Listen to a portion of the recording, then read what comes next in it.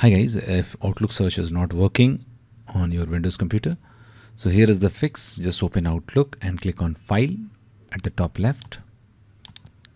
Now in the bottom, just click on Options. Now click on Search from the left menu.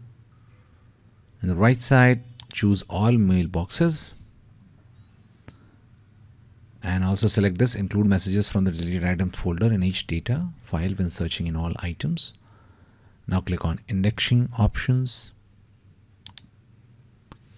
Make sure the Internet Explorer history, Microsoft Outlook, these are all included locations here. If it is not, click on modify and select them. Click on OK and try again.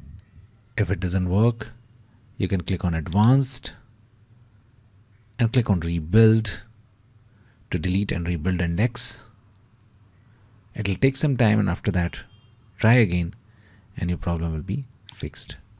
If this does not get fixed, there is one more thing which you can do, and that is just search appwedge.cpl in the search.